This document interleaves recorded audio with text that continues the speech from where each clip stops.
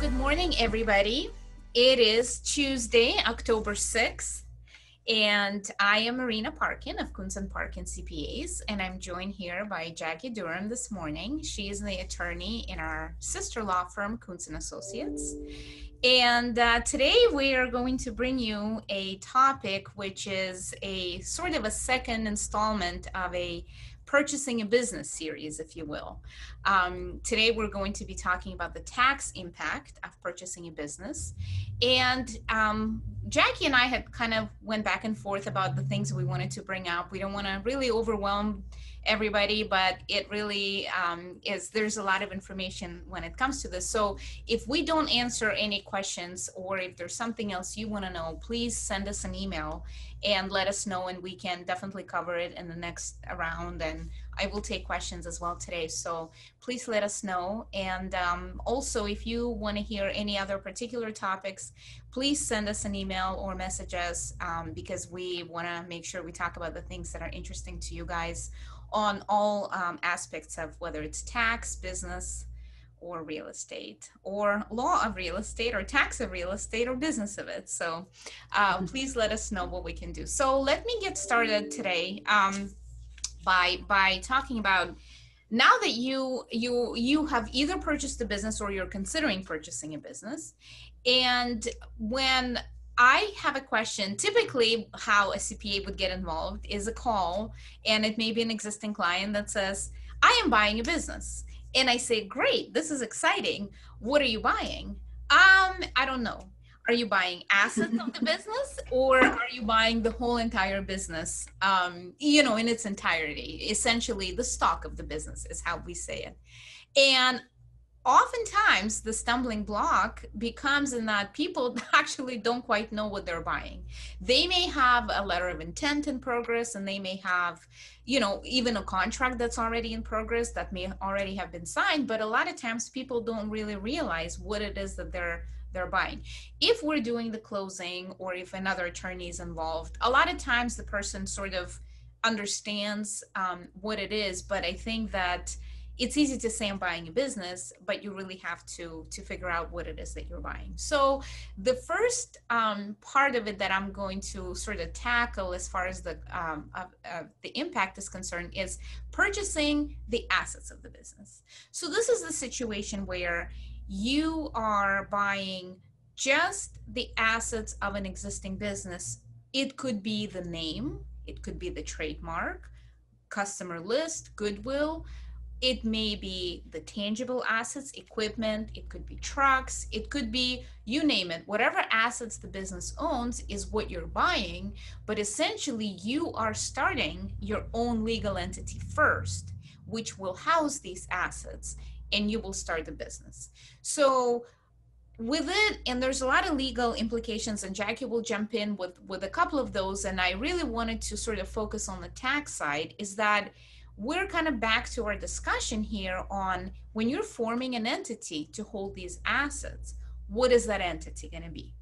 And this is where you need to go back to the drawing board and say, great, I'm going to form an LLC.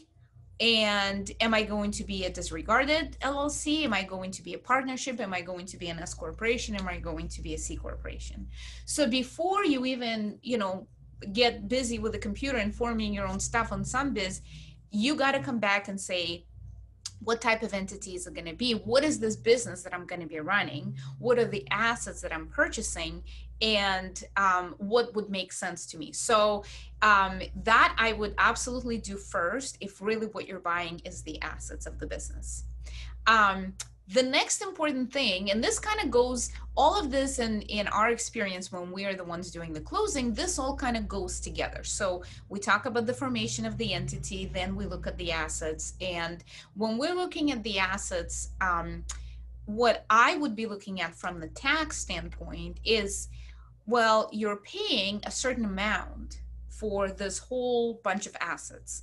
So let's say you may be buying, and the name of the business, you may be buying the trademark, you may be buying fixed assets as well, but you're paying one price. A lot of times, and actually most of the time, I would say 99% of the time, when that initial purchase price is being negotiated, there is really not a discussion about the breakdown of how much of that purchase price is going to go towards which asset. Because you're essentially throwing a number out and saying, I'm going to pay you $1 million and I will take all of this stuff off your hands. Well, and that is absolutely fantastic. But again, as part of that next step of the discussion comes, well, let's take that $1 million and let's allocate it now towards all of these different assets that you're buying. And that is a whole process in itself. So we're of course not going to get into too much detail on it because that can get very, very specific. But some of the key points that I wanted to highlight here is we want to look at things like lives, depreciable and amortizable lives of the assets that you're buying. So for example, if you are buying a lot of tangible equipment and you're buying maybe a lot of trucks or a lot of, you know, just machinery, that sort of thing, and that is kind of the main purchase, you want to allocate a lot of the purchase price to there because all of that machinery and equipment can get you 100% depreciation write-off in the first year. With the depreciation rules ever changing and evolving, you are looking at being able to write off 100% of these assets if you choose to. If you don't need that whole big write-off in the first year, you can elect to depreciate it based on the depreciable lives of those assets. And typically when you're looking at trucks, equipment and machinery, furniture, fixtures, the tax lives of these assets are between 5 and 7 years, depending on the type of asset. So you're looking at, if I choose not to take that aggressive 100% write-off in the first year, I still have 5 or 7 years in which to depreciate these assets. So that becomes also a discussion on how much purchase price to allocate and how much depreciation to take in the first year. Also keeping in mind that assets such as trademark, customer list, name of the business, that is an intangible asset. And those assets are, despite the fact of how long you think it lasts, for tax purposes, it's a 15-year asset. So that means you get to amortize the cost that you allocate to the purchase of the intangible over 15 years. So when you're dealing with that $1 million purchase price, for example, you got to say, well, if all I'm buying a bunch of crappy assets, but what I'm really buying the business for is the name, in that case, you may want to allocate more, of course, to the name and have the 15-year depreciation, and then allocate whatever you can, at least to the furniture fixtures, so you still have 100% depreciation, at least of that part. So it's a little bit of a game that you can play based on what your needs are, based on what is reasonable and what makes sense, you know, based on what you think the tax position is going to be for yourself at the end of the year. And that allocation oftentimes becomes a point of discussion because the buyer and the seller technically have to agree on the allocation of that purchase price before the deal is done. And the reason for that is the way you as the buyer will treat these assets on your tax return has to be the same way that the seller shows the disposition of those assets on their tax return. So if you're taking that $1 million and you're splitting it and you're allocating $800,000 to the trademark, when the seller is showing the disposition of the trademark, they better show $800,000 as the selling price of the trademark and $200,000 as the selling price of all of the other stuff that they have. In theory, that works. There is actually a form that should be completed, and both buyer and seller have this form. The form is a tax form and it should really be included in both people's tax returns. The key though is, again, how you show the sale and how you show the purchase. In practice, Jackie, being the attorney handling these closings, can tell you how very few times this actually happens. Jackie, if you want to jump in for a minute here, give me some thoughts about that whole price allocation business. Right. So there should always be, and this is one of the things we touched on in our first leg of the business purchase webinar, that there needs to be an asset purchase allocation that's called to be agreed upon prior to closing between the parties.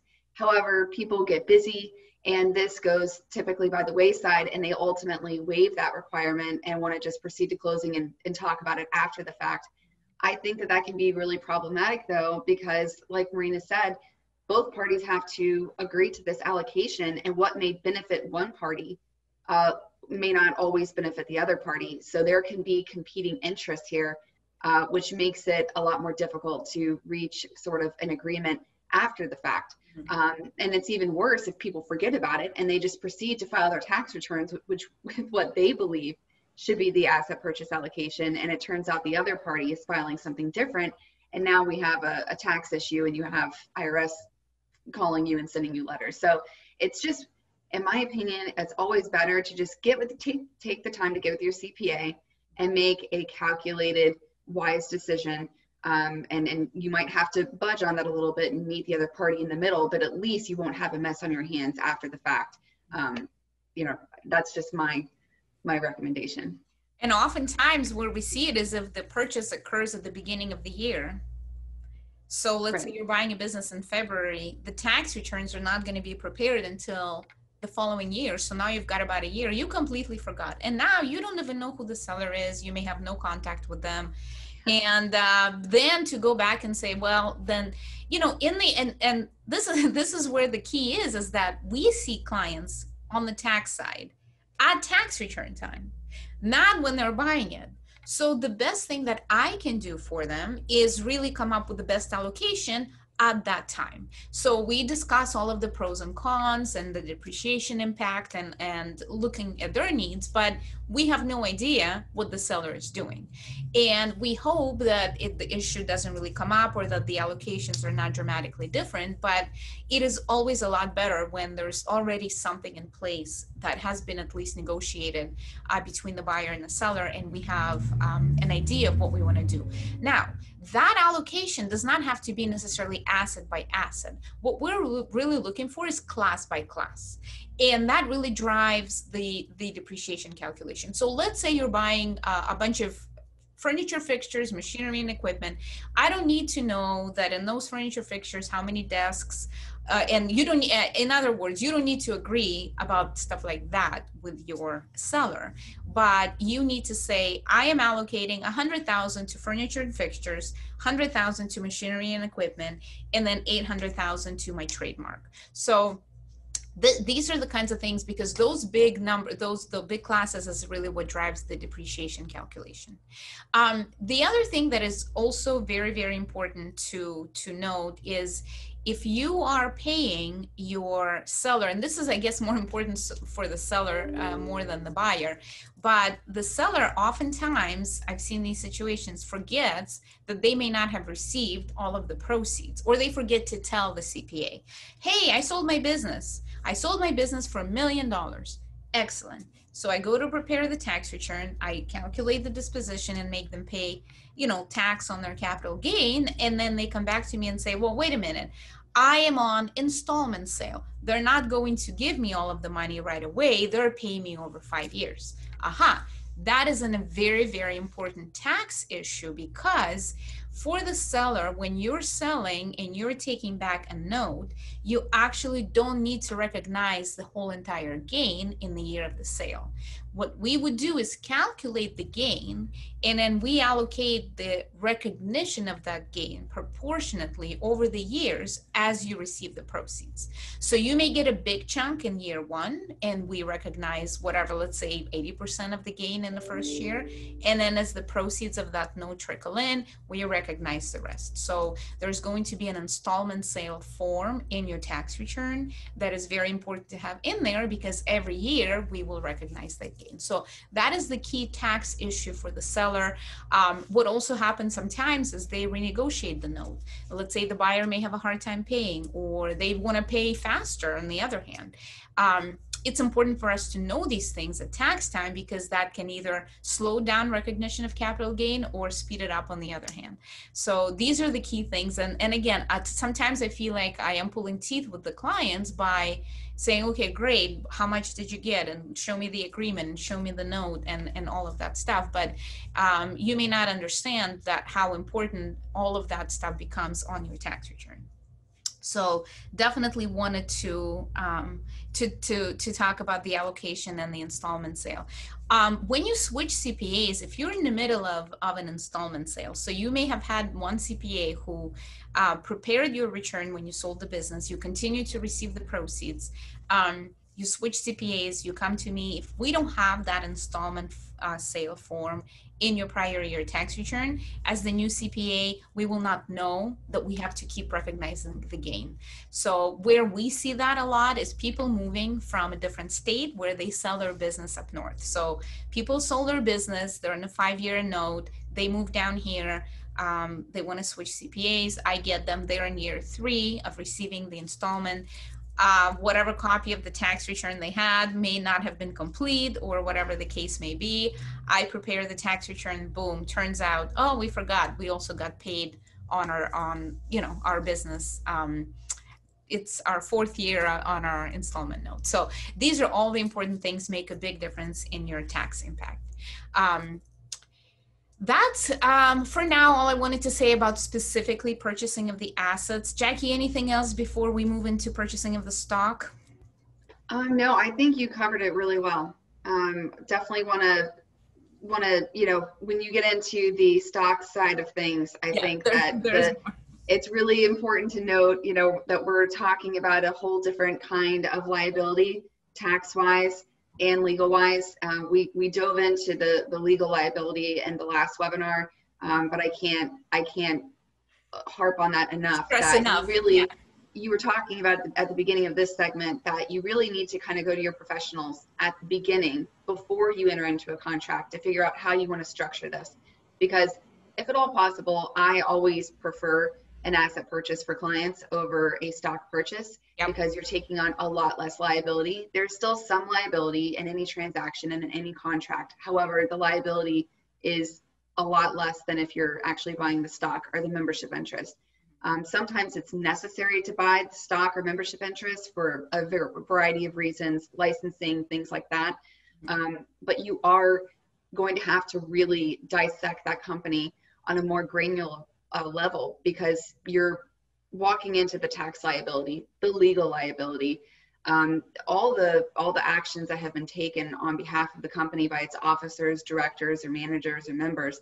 All of that's going to become your problem once you buy the stock or the membership interest. So I just wanted to kind of reiterate that before we jump into the tax analysis. Absolutely, because essentially you're stepping in the shoes of the prior owner. So the other owner leaves, you step in his shoes, you take on the mess that he is leaving behind, and now you are left to deal with the mess. Mm-hmm. And it's absolutely right. It's legal, it's tax. On the tax side, where we see is, let's say if there's a payroll tax issue from the past years, you got to deal with it. If there's a sales tax issue from prior years, you got to deal with it. If there's any liens or anything like that. And this is where it is exceptionally important to do the due diligence when you're buying the business. We talk about the due diligence, and this is probably a good time to jump into the due diligence. We would do due diligence procedures when you're buying either assets or the stock. But when you're buying assets, really our due diligence is really limited to, kind of looking at whatever you want us to look at. Do you want us to look at how those assets have been depreciated, how much income they've generated for the prior owner? There's a lot less at stake in terms of liability. But when you're buying stock, the due diligence on the tax side, yes, we'll evaluate the tax returns of the business. We'll look at, trends. We'll look at the relationships from payroll tax return to the income tax return to the sales tax return to the bank statements. We kind of look at different things and seeing if anything jumps at us that it's not, one is not like the other. But the key here is then doing the legal due diligence, which is when Jackie does that, we look at all of those things. Are there liens? Are there any, liabilities? Is there are there any lawsuits coming? But you also have to keep in mind that the stuff that is not on when you're buying the business, so we do our due diligence, everything is clean. If you've got a disgruntled employee, they're still coming after you a year later if they want to file a lawsuit.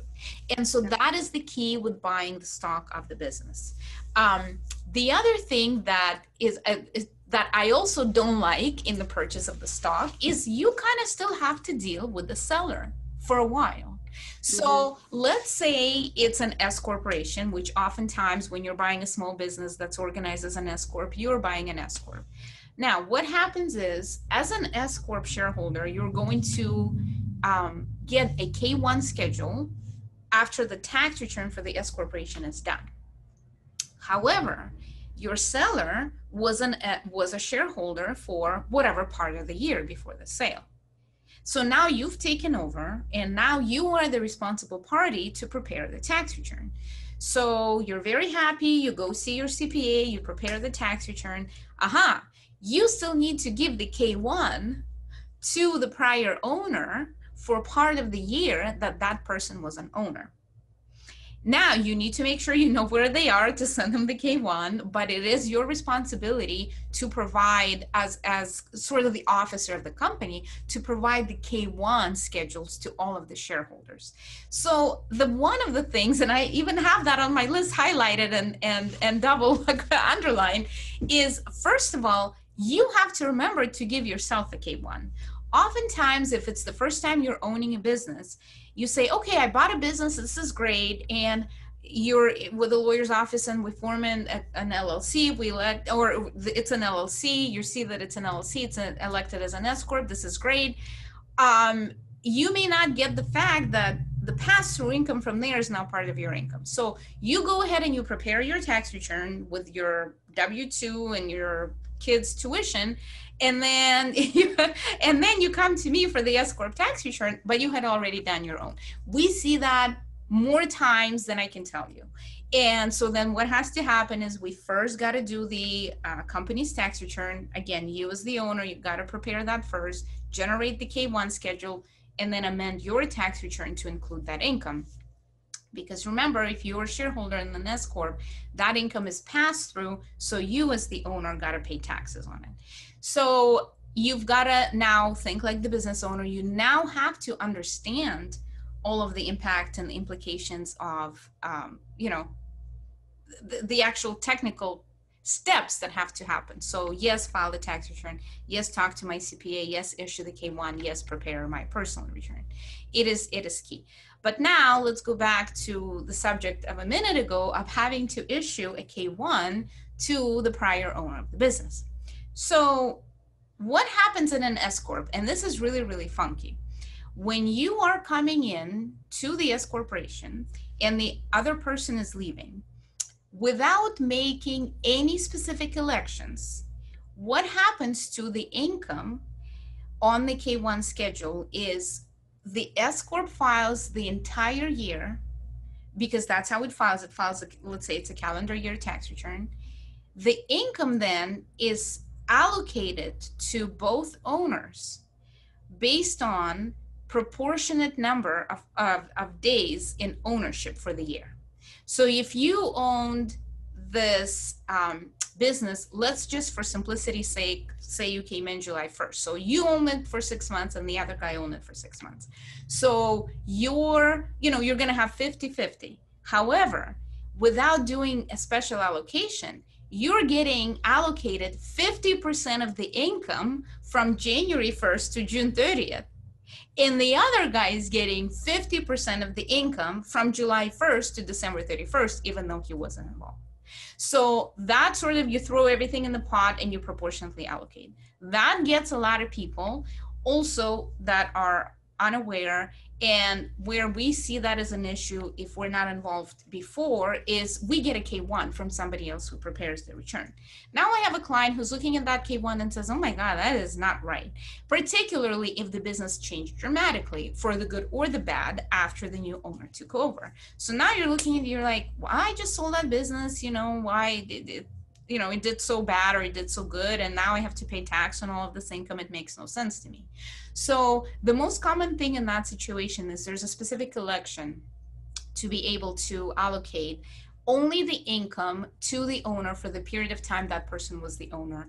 And then once the new person takes over, they get allocated that income after they're the new owner. So that is very important. It makes that first tax return really, really interesting for us to prepare, because all of the allocations have to be properly done. And we almost have to do that outside of the tax return and make the tax return make sense.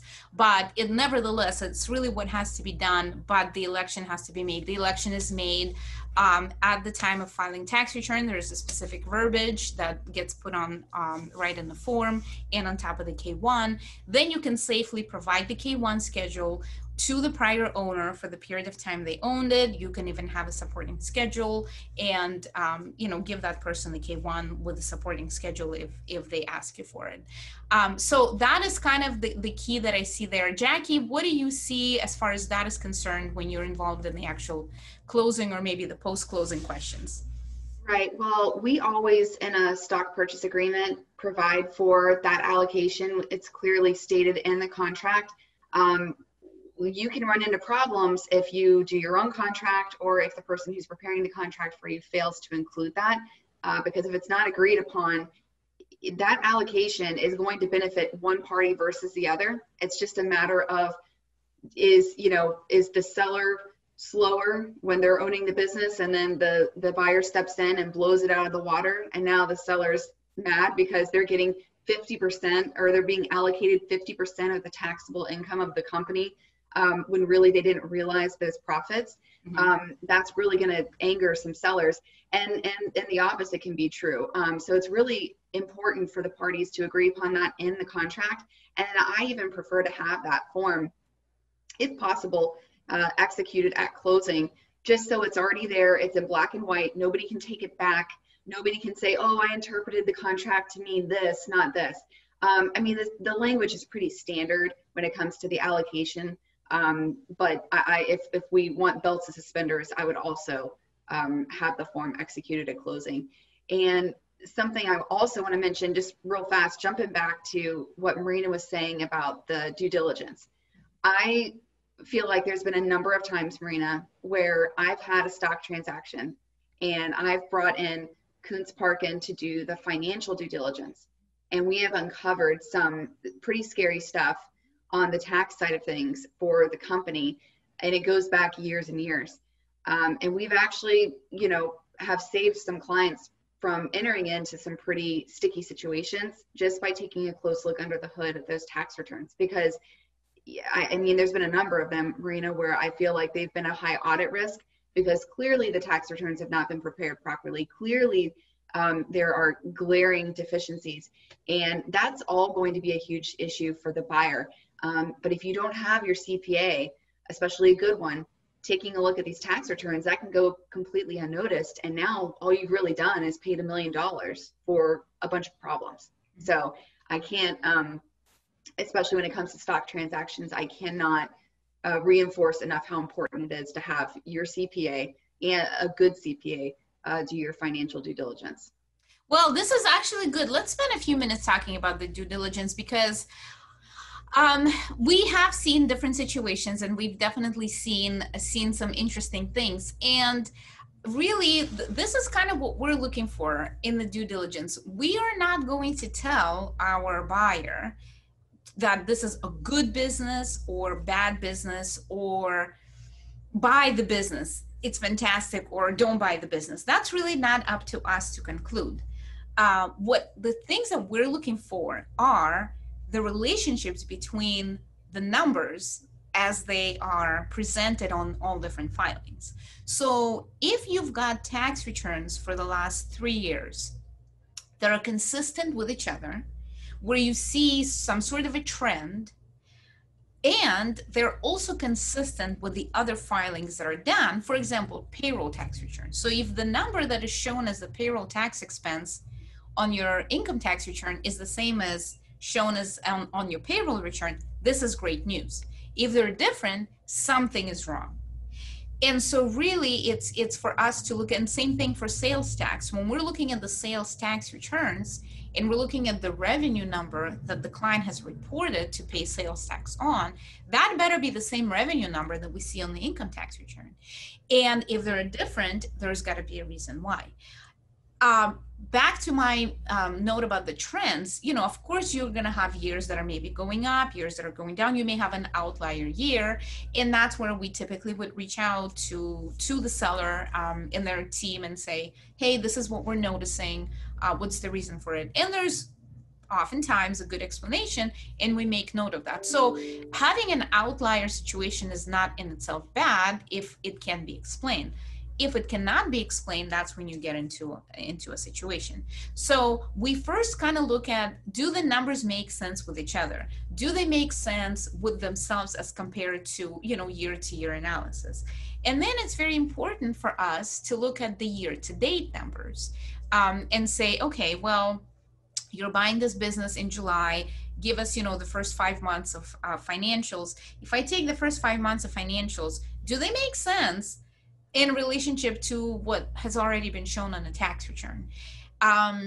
This is kind of where a lot of times the seller may be getting the business ready. Who knows how clean those year-to-date financials are? They may completely be off kilter because now they're trying to sell the business. And we're going to say, hey, but you've done this on the tax return and you haven't done this on the financials. So these are all the things that we highlight because Jackie is absolutely right. We can uncover a lot of the inconsistencies. A lot of times it's a mistake. A lot of times an amended returns may be needed.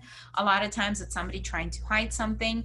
And, you know, a lot of people say, again, we're dealing with a small business. So a lot of people say, hey, I've deducted a lot of my personal expenses, as in my personal car that I use for business, or the personal phone, or part of my personal travel that was business related. Those things are absolutely okay because we do back them out when we do the due diligence. And that's one of the subjects I'll cover in a few minutes about being able to do these things as a small business owner. That is not the problem. The problem is you know, deducting things that were not business related and, you know, or not capturing proper expenses or not having the support for why these expenses were important. So this is the kind of stuff that we, would look at and we highlight. And oftentimes Jackie has seen my due diligence review notes. They're, you know, longer than the financial statements themselves. But not to scare you, on the flip side, if I sometimes get a set of financials, it's QuickBooks file, you can see it's organized, chart of accounts is clean, everything balances, there's a bookkeeper that's involved, right away it sets my mind at ease that there's a system in place here, that there's some controls. And 99% of the time, and Jackie, I'm sure you've noticed that too, when there is a controller or a bookkeeper or at least somebody that's providing these financials, everything else is going to be more or less clean. There's not going to be something that, you know, we can uncover that's a complete, we can find certain mistakes, or we can find certain, you know, questions like, nah, why did this expense increase, or this doubled and it shouldn't have, but you can have some sort of reliance or comfort that the numbers that they're showing you are okay. The other thing that we often look at is just flipping through the bank statements. We look at what are the expenses and what are the deposits and what are some of the expenses that are running through the bank statement. Sometimes we'll compare the total deposits to the revenue number. Sometimes it's not feasible depending on the business, but oftentimes what I will do is just I sit through and I scan a couple of years of the bank statements, and man, it's amazing. You'll see some of the weird expenses that come out of there. Never mind the personal stuff, just stuff that should not be in the business books.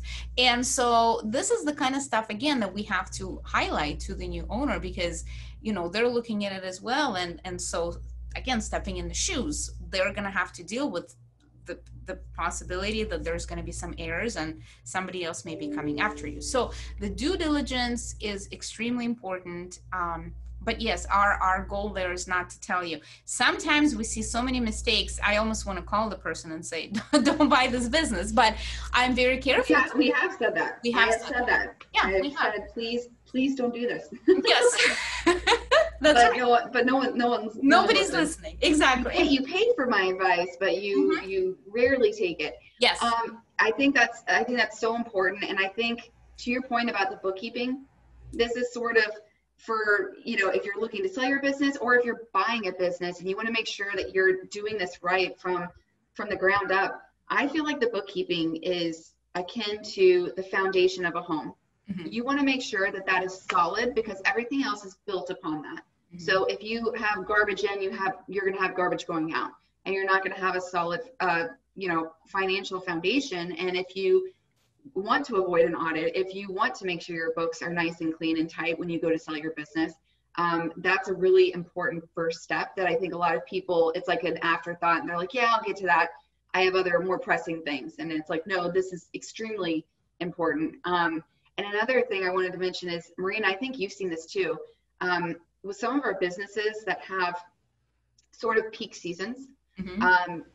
I noticed that we find financials being furnished, like current financials being furnished, and the expenses related to employees and otherwise seem very, very low. And so the income of the business seems, artificially high. And it doesn't make sense when we're comparing those financials to prior year tax returns, which are already baked. You can't mess with those. You can't fiddle with those. So the sellers can't hide from these prior year tax returns.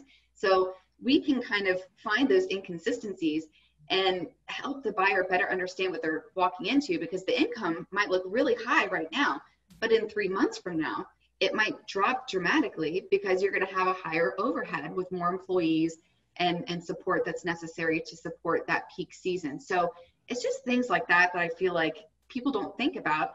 And that, again, that's why it's so important for your CPA to take a look at that. The bookkeeping system, this is also a perfect segue, and these are the items that I wanted to mention. No matter how you're buying the business, whether you're purchasing assets and setting up your brand new business, or whether you're buying, stock in existing business, having the foundation, having the bookkeeping system is great. And oftentimes when I do the due diligence and I see a well-organized bookkeeping and, we ask for things, they get it to us within days, just the system works. I always tell those clients, I don't care what you buy this bookkeeper. They're coming with you.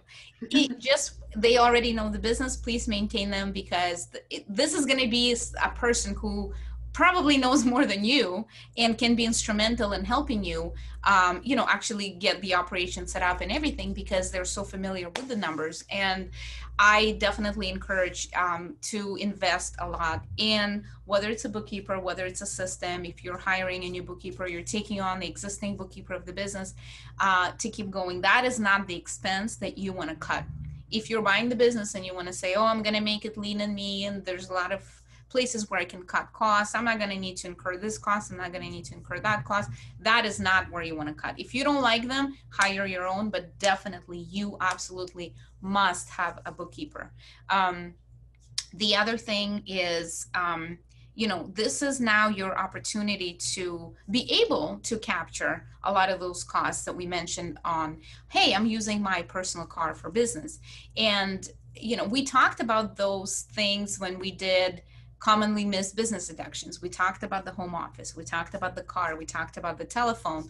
So this is now, you as the business owner, is an opportunity for you to be able to capture these expenses, because, and as long as they're reasonable. So remember, and I say that every single time, for the expense to be deductible, it just has to be reasonable. It's got to be required in order for you to earn income. And if you're using your personal car now to run your business back and forth, dealing with the customers, dealing with the vendors, that is absolutely a business expense. And a good bookkeeper that may already be there will also help you with that as well. So definitely there is an opportunity there. There's also opportunities to bring your family on, and we always talk about family income splitting. You got kids that are teenagers, put them to work in your new business, make them do stuff, make them do admin work, make them do the actual work, pay them. It's going to give them a great foundation for whether it's contributing to an IRA or Roth IRA. There's a big planning tool about the kids that are going off to college. If you're, as a parent, if your income is too high, you're going to get phased out of being able to take tuition tax credit for your kid that's going to have tuition out of pocket. So one of the planning opportunities is for the kid to actually not be a dependent anymore for tax purposes. They now have their own tax return. They claim themselves as their own dependent. So in other words, they provide more than half of their own support, and then they can claim that tuition tax credit on their tax return so that it doesn't get lost. But in order for them to do that, they need to have some income. And this is a perfect opportunity for your business to pay them. They may have a couple of part-time jobs. They do work for your business, you pay them. Now they've created this income base. Now they can really have a leg to stand on, that they're their own person and not a dependent. They get to take tuition tax credit. That is a huge planning point for small business owners with kids. But even if you don't have college age kids, again, you've got high schoolers, you've got an opportunity to pay them. They can start setting up their Roth IRA, their IRA accounts. It is, and just, the work ethic there. There's definitely a lot of pluses. And again, you're taking the deduction and it's great. So this also kind of brings me the bookkeeping and all of these tax planning things back to your behavior now as the business owner. Is you are now operating still as a separate legal entity. So as much as we can capture those mixed expenses like your use of the car or potentially home office or your telephone, you still cannot commingle funds openly, as in if you're going out there and you're buying supplies for your business in Sam's Club and you're also buying supplies for your home in Sam's Club, you gotta use two different cards. One time here and there, that's fine. You don't want to get in the habit of commingling funds. And I keep harping on this. It seems like every single webinar leads back to no commingling, because when we're talking to these new business owners, that is oftentimes the number one mistake. It's oh, well, I didn't have my card, or my card didn't come in the mail yet, or I didn't have the credit card or the points, Joanne's favorite, I get points on this card. No, there's no commingling of funds. There's no paying off one credit card off with the other. Definitely you want to make sure that you are kind of in the right frame of mind, that you're doing this as the business owner, you're doing this personally. You're going to have to start taking reasonable compensation from the business. So now you are the employee of your business. You can take draws. Draws are really, we call them either draws or distributions, whatever your lingo is, but that's really your reward for being the business owner. But then you also have to take compensation for the actual work you do as an employee. So you're going to have, income coming to you essentially in two ways from the business, but you need to make sure that whatever you pay yourself is a reasonable salary, that it's not too low or too high.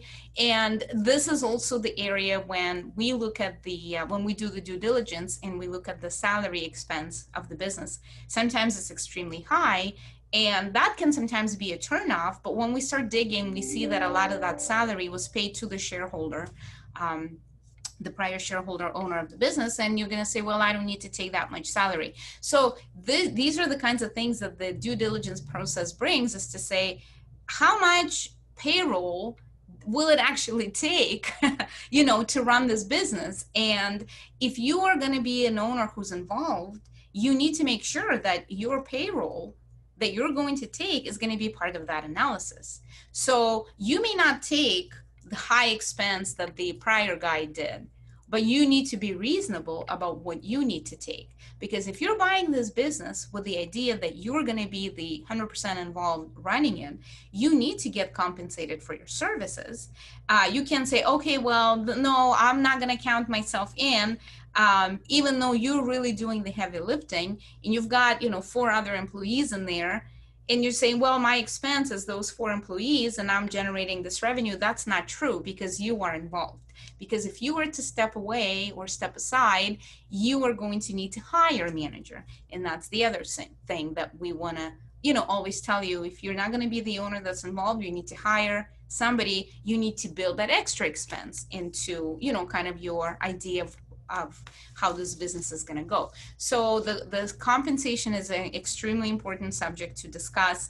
And again, that can be, make it or break it oftentimes in a small business if you're buying it. Sometimes when you look at the salaries, those are the biggest expense of a small business. And that can sometimes be a deterrent from buying it, because essentially, if you're buying it to work in it, or are you just buying it to replace a job? Don't take on all of this risk if all you're going to really do is go out and get a job. If you're buying the business with the idea of getting some freedom and the potential of growth in this business and getting your family involved, or making it, you're passionate about whatever this business does, that's definitely one thing. But if you're buying it and you think, for doing nothing, I'm going to be able to pull out this $100,000 a year in addition to my W-2 that I work 50 hours at here, that is just not realistic. So just having realistic expectations about how long things take and how much involvement you as the owner are going to need, that is going to be key. And in continuing with the idea of compensation, it's very important to look at, who's getting paid, because if you've got a key man that has been with this company for a long time that you want to retain because they know everything about the business and they will become your key man as well, that again may not be the place where you want to cut costs. You may want to be looking at things and say, how can I keep rewarding this person, and on and on. So you really want to look at the list of employees. And I know when we do the due diligence process, both Jackie and I review that list and say, who are the people that are working there? If you have 4 employees, but 2 or 3 of them are family members and you only have 1 real employee, we really got to look at how much real payroll it's going to take to run this company. But it's going to be very important to realize who is the key guy that you don't want to lose through this purchase, who you want to compensate. Maybe this person has not had a raise in 20 years, and now this is your opportunity to come in and be a good guy and give him a raise or give him bonuses and change the structure. That is also very important. And, you want to build that into your potential cost of owning this business. A lot of times when I talk to the potential owners, after we do due diligence, they're a little bit disillusioned and looking at these possible expenses, because when we look at it and say, okay, this business was running this way, and then if the owner says, well, I want to I want to give everybody increase in their salaries, I think these guys are underpaid. Okay, if you do, unless you generate more revenue as a result of it, you are really not getting ahead. You're going to be funding this business for a long time. So that is, I think, doing that process and just being realistic about the expenses is key. We can deduct, like I said, anything that's reasonable, anything that is required to be incurred to run the business, but you as the business owner need to do some analysis on, does it really make sense for me and my family to own this business? Jackie, thoughts there, because I know you deal with people's questions all the time about these expenses and how much is it going to take? I think your point about taking a look at the salaries, and also taking a look not only at the existing salaries being paid by the business, whether it's an asset purchase or a stock purchase, making sure that the buyer is aware of what they are going to need to pay themselves as an owner employee is really important, because your seller might be underpaying themselves, and that is going to affect how much net income you can actually expect to receive from the business. Because if they're grossly underpaying themselves, whether or not they've been caught by IRS or not for not having high enough owner employee compensation, that's a whole nother discussion. But even if they're paying themselves too low because they're trying to take advantage, or they're taking too much advantage of the S Corp tax advantages, that doesn't mean that you're going to do the same thing, hopefully, because you do need to pay yourself a reasonable compensation. So I think, again, going back to the due diligence, taking a look at that will also give you a clearer idea of what kind of income you can expect to receive based on what you're going to reasonably pay yourself and based on what you might reasonably pay other owners. And, like Marina said, if you need to bring in a new manager, what is that compensation going to look like? So it's a really good opportunity to plan, not only look in the rearview mirror about the potential mistakes that were made by the company, but also a forward-looking view about what you can expect to actually make from the business based on your needs and what you need to pay yourself. So. And that actually goes the same for any potential investment in capital, as in, do we need to replace all of this equipment? If you're buying a business that has a building in it, how old is this building? How many repairs is it going to take? You know, you're buying a business that it may be a storefront, whatever the case may be, that is equipment heavy or machinery heavy. And one of the things we look at there is we look at the depreciation schedule. And if we see that those assets are old, almost fully depreciated, I always highlight to my buyers to say, this is great, but maybe in the next 3 years, you're going to have to buy all new stuff. Or this building is old. You know, it's like when you're buying your house, you're doing the inspection. How old is the AC? A lot of times when you're buying this business, you may not even be physically here, or you don't really get a chance to inspect it in a physical manner.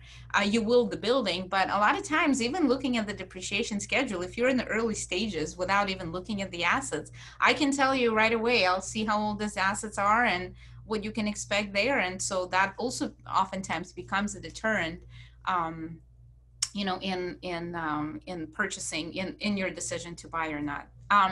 One other item I wanted to mention is when you're buying stock of the business, you need to keep track of really what it is that you're buying it for. So if you're buying the assets and you're forming the business, on the bookkeeping side and on the tax return side, there's going to be a place in your paid-in capital or retained earnings equity section to put in what it is that you have paid for these assets, because that's going to be, you know, the other side of your reportings, the other side of your balance sheet.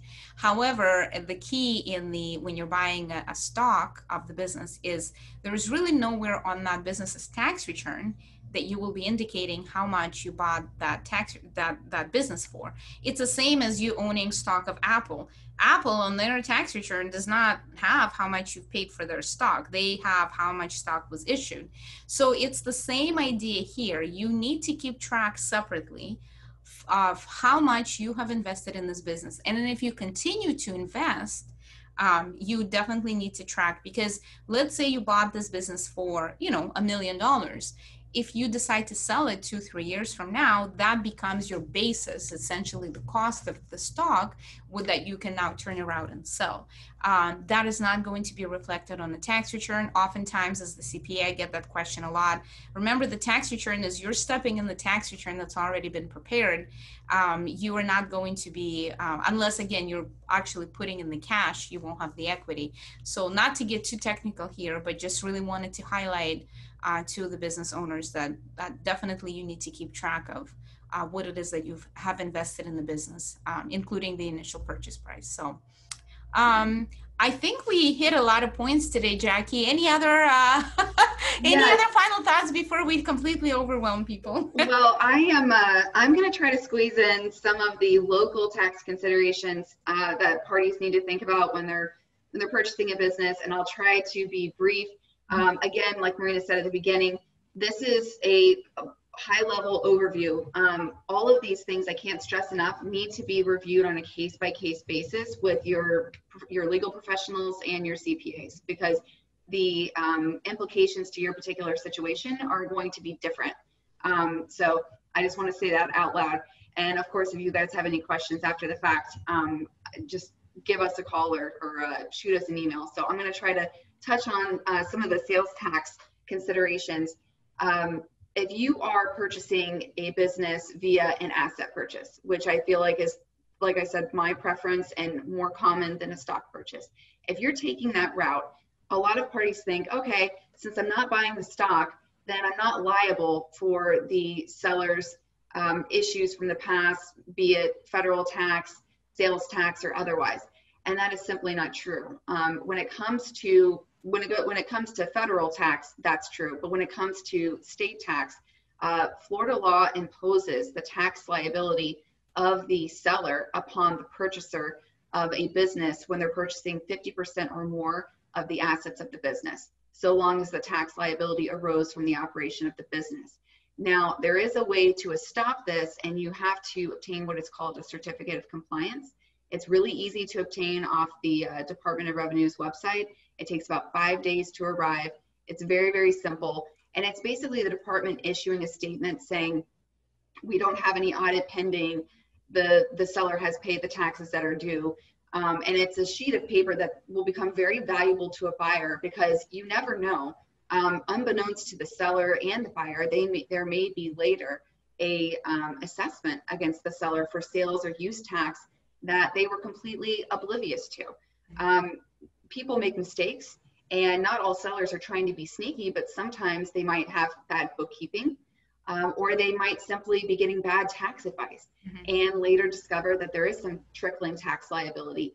That can be assessed against the buyer, as I mentioned. So it's really important to make sure you get that certificate of compliance, because that is a way to protect yourself from that trickling liability. I will also say that I've been involved in transactions where we order the certificate of compliance, and lo and behold, there is some tax liability that the seller was completely unaware of. So we've been able to address that and take care of the tax liability for the closing so that it doesn't become an issue for the buyer. So again, I can't harp on that enough, how important that is. It's a little unsettling that a lot of people, even practitioners, are not aware of this. So it's relatively new. It's only been in effect for less than 10 years. So that might be why certain professionals and brokers are not aware of it. But if you have a strong appetite for risk and you're going to do your own transaction, which I don't recommend, but if you decide to do that, at the very least, you need to make sure that you get this certificate of compliance. Something else I would note about that is there is something called a tax clearance letter that looks and appears to be very similar to a certificate of compliance, but from a legal standpoint, it doesn't pack the same punch. It's not going to stop the Department of Revenue from pursuing a buyer for the local tax liability of the seller. I don't know why they do this, but they basically put the button for the tax clearance letter very close to the button for the certificate of compliance letter on the Department of Revenue's website. So a lot of people naturally click for the tax clearance letter and they proffer that to me, and I'm like, no, we need the certificate of compliance. So again, if you're doing this on your own, please be sure that you're grabbing the right letter, which is the certificate of compliance. It's almost also cartoonish, where you have the two buttons, like this gets me a coffee, this ends the world. I don't know why they do that to people. It's kind of mean. The other thing I want to mention about sales tax is sales tax is not going to come into play when we're dealing with a stock sale, but when we're dealing with a sale of assets, there is a common misconception that sales tax does not apply to the sale of assets. And people assume this because there is an exemption that Florida offers for isolated or occasional sales of assets. So to a certain extent, yes, the sale of your assets may be subject to that exemption, and you might enjoy the benefit of that exemption for all of the assets. But there are certain exclusions and there are certain conditions to a seller enjoying that exemption. And I'm saying this, I know that this webinar is targeted to buyers of businesses. And I want to mention that this is your problem too, because the sales tax that can be generated by an asset purchase is going to be assessed against the buyer and the seller. They can come after you both. So this is important to our buyers as well. So the exemption, like I mentioned, is for isolated or occasional sales. This is only going to extend to the extent that a seller has completed no more than 2 sales within a 12-month period of their assets. If you get to the 3rd sale, that's going to be subject completely to the sales tax liability. So it's really important to ask these questions at the beginning of the transaction to determine how many sales of assets the seller has completed in the last 12-month period. In fact, we included in our questionnaire at the beginning of the transaction, we asked the seller this question. And then if I'm representing the buyer, I also put that into the representations of the contract. I shove it into the seller's affidavit as well. I want to make sure that the seller is being honest about this, because it can really have some heavy implications for sales tax purposes. Some other things to note about this exemption. Inventory is not included in this exemption. Anything that's required to be registered with the state, such as vehicles, boats, and planes, that is not included in the exemption. And also salvage and scrap material is not included. And where I see that a lot is if we have, say, a delivery business that's being sold and the vehicles are being sold, and maybe there's some vehicles that have fallen into disrepair, but that scrap is being sold as part of the fleet. Even that scrap material, even though it's not going to be registered with the DMV, that still is going to be subject to the sales tax that needs to be remitted. In addition, another condition for a transaction enjoying this exemption is that the proper sales tax was paid on the assets at the time that the seller acquired the assets, and also that the assets weren't held for resale. So typically, if you're holding assets for resale, you haven't paid sales tax on them. You obtain them and you have a resale certificate. If that's the case, the Department of Revenue, even if the buyer presents a resale certificate at the time they complete the asset purchase, they're still going to be liable for the sales tax because the Department of Revenue doesn't want to essentially create a situation where we're skipping over two purchasers of assets in assessing that sales tax liability. So again, this is a question for your seller. Did you pay the sales tax at the time you acquired these assets? Now, what I do recommend to clients is don't turn yourself inside out if we're dealing with older assets, because there is a statute of limitations on how long and how far back the Department of Revenue can go to make an assessment. So if these assets are 10 or 15 years old, don't bother chasing down receipts and invoices showing that the seller paid the sales tax when they acquired these assets. But if they're on the younger side, you need to get with your legal professionals to determine which assets you really need to press the seller to confirm were actually purchased and were actually, the proper sales tax was remitted for. The other one last thing I wanted to mention on this is if you have a series of sales, you're going to want to take a closer look at this. So if your seller comes back and says, yeah, I've actually completed a couple of these sales, I've been selling off my assets in pieces over the last 12 months, not only are you going to want to take a look at how many sales have taken place, but the time frame in which they have taken place. Because if you have a cluster of sales that took place within a 30-day period, the Department of Revenue may consider this to be one sale. So that can keep your head count down, which means you might still enjoy the exemption. But again, it's something you need to take a close look at with your attorney and your accountants. One other thing I want to mention is for doc stamp considerations. A lot of parties will do these private transactions outside of the legal counsel.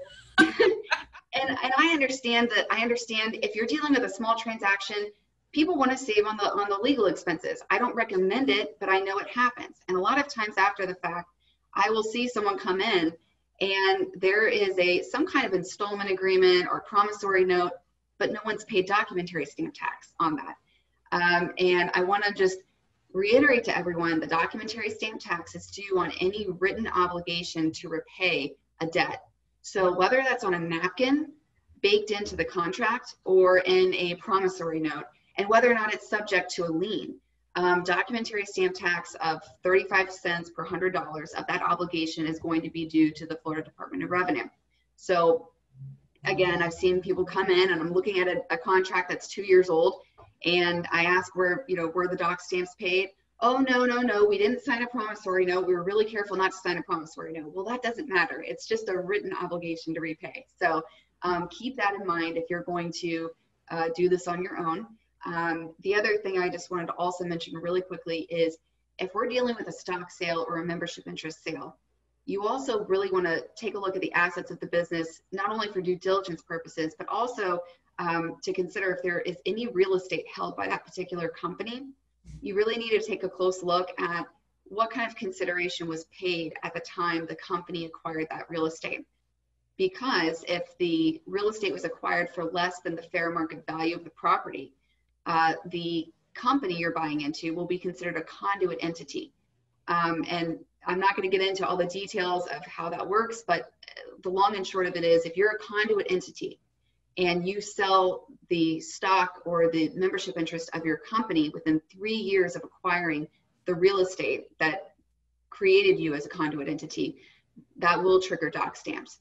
And I will say that, I've looked at those doc stamp statutes more times than I can count. Mhm. But I still, every time I have a transaction involving a stock sale or a transfer of membership interest, and there is real estate held, I always have to go back and take a close look at when these properties were acquired, what consideration was paid. And I always have to go back and really study the statutes again, because it all can vary on a case-by-case basis. So you really want to take a close look at this, and more importantly, have your attorney and your CPA take a close look at these items. Of course, you know, if there's any questions about this, I know I kind of ran through this quickly and we're talking at a very high level, but I'm happy to answer any questions anyone might have about their particular situation, because it really does need to be examined on a case-by-case basis. This is and that's wonderful. all I have. we gave everybody an earful. Now let's see how many of them are gonna go out and buy these businesses. But we ran over, but just a little bit, and this is all extremely important. This recording is also going to be available. So for those that only got a bit of it or who are not tuned in, you can always go on our YouTube, on our Facebook page, and on our website and listen to these recordings. Thank you everybody so much for tuning in. We will be back again next Tuesday with another exciting tax and legal topic. And until then, we will see you later. Thank you so much.